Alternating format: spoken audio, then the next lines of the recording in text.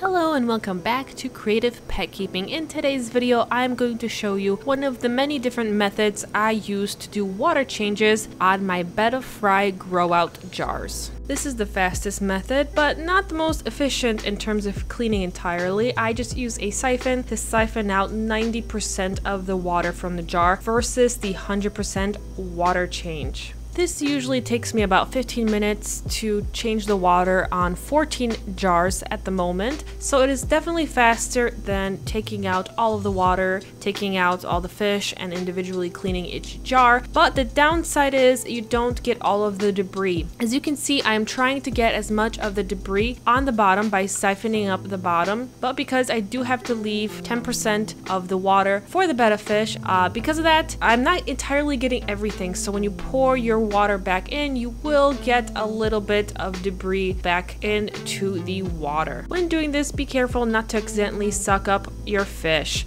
I have a little barrier in my siphon that prevents me from doing so, but I still am careful nonetheless. So now I'm preparing the water. First, I add some kosher salt. It's pretty much the same thing as aquarium salt. It is just salt that has no caking ingredients in it. And then I start to pour in the water so it can mix, and of course add the prime so I can remove chlorine, chloramine, and ammonia from my water. Keep my little fishies safe. Of course, this is the last of this bottle, but I always have a bottle ready, so I've never really run out of this stuff. Now, I like to use a different bucket for putting the water back in because this is a clean water that doesn't have any fish waste in it, and also prevents the spread of disease because the bucket that had the old water in it can always have some sort of bacteria. Pre-mixing also allows me to get the correct temperature without shocking my fish with water that is either too hot or too cold. So here is a closer look at the jars. As you can see, I put enough water so the fish is submerged, but also try to get as much water out as possible. And now we're going back up here, looking at all the fish. Fishy fish. So now I am filling the jars back up. I had to grab these two because the little air system was kind of in the way, but for the rest, I just pour water back in. There's no magical or fancy technique to this. I just try to be somewhat quick and efficient when doing this. Just a disclaimer, these are not permanent setups for these bettas. As always, when you breed betta fish, you have to temporarily jar them to grow them out to prevent them from fighting because they are very, very aggressive fish. It's so satisfying to look at jars with clean water.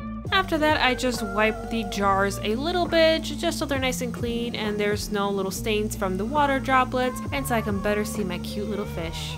You think we're done? Nope, no we're not. Now it's time to put on the lids. I have these lids from the beanie containers and they have some pre-drilled holes in them that I drilled myself. Also, you can actually buy those square containers on Amazon. I'll have a link down below. So I cover up some of the jars. I'm gonna afterwards cover up the rest, but meanwhile I'm going to start to card my fish. Now, I partially card them because I've tried a couple different things. I've tried fully carding them and they tend to get depressed if I keep them uncarded all day. They lose interest in each other. But if I partially card them, they feel very secure in their little territory. But every now and then, two fish will be in the same spot at the same time and they'll see each other and they could flare and exercise, and this provides them with the mental stimulation they need. Different breeders have different methods that they use, but this is what works best for me. Here is another look at the bettas after their water change happened. You can kind of see the different colors I have. I still have more that are growing out in their grow out tank as well. Just like last year, this year's spawn produced koi, cellophanes, and two types of metallics. One a more darker bodied that has more of a bluish base, and another one that is more of a reddish base. And if you can see, my little cellophane is hiding on their left side in the plants. This is why I like to provide plants for them, so in case they are a little nervous and shy, they can hide and feel secure. And yeah, that is my video. I hope that you enjoyed it. If you did,